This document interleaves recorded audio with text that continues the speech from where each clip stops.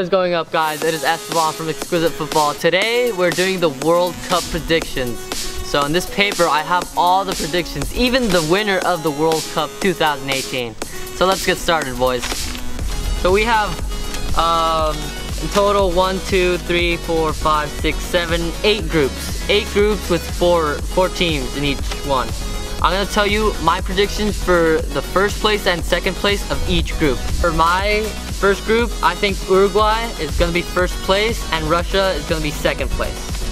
For Group B, I think Spain first and Portugal second.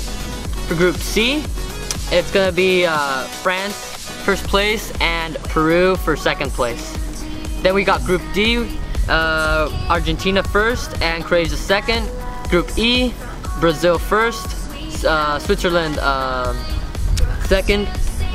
Group F, we have Germany and Mexico. Germany first, Mexico second. G, Belgium, England. H, Colombia and Poland. So, as you can see, I've chosen my first and second for each team. Now with the final four, it's gonna be Portugal, Spain, Brazil, and Germany. And out of those, Spain is the winner, as you can see it. Boom. So this concludes the winner of the World Cup 2018. Now I'm gonna give you my predictions for best youth player, best goal scorer, and goalkeeper. So I think it's gonna be Marco Asensio for youth, and for goal scorer it's gonna be Cristiano Ronaldo, and for best goalkeeper, this is a tough one. Between Keylor Navas, Neuer, or David De Gea. So I'm gonna go David De Gea for this one.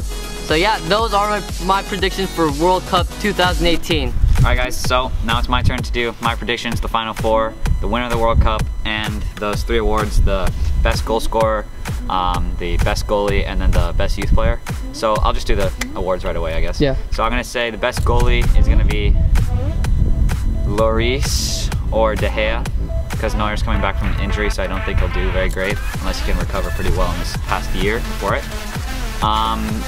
Golden Boot is gonna go to Eden Hazard, because I feel like on Belgium he can carry the team pretty well. So I think either him or Dries Mertens could get the Golden Boot, or Lukaku. I think that Belgium's gonna do very good in this World Cup. And then for the best youth player, I'm gonna say Mbappe or Ousmane Dembele if he's back in time to be ready for the World Cup. So it's gonna be either Ousmane Dembele, Mbappe for the Golden Boot. For the best goalie, it's gonna be either Lloris or De Gea. And for the top goal scorer, it's gonna be one of the 3 Belgian attackers. So now I'm gonna get into who I think is gonna be first place and second place into each group. So in Group A, Uruguay and Egypt, because Egypt has Mohamed Salah and then Uruguay is kind of obvious. They have Suarez and Cavani. Group B is Portugal, then Spain, then Portugal, because Spain's probably a better team than Portugal. They're much more well-rounded. For Group C, I'm gonna say France and Denmark. Group D, Argentina and Iceland.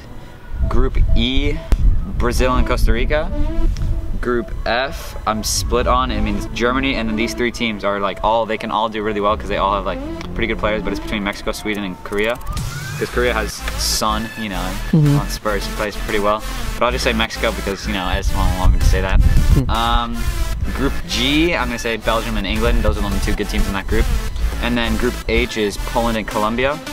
So those were my first place and second place teams for the groups. Now I'm gonna tell you my final 4. Final 4 I think that are gonna make it are Belgium, France, well, if this is possible, Belgium, France,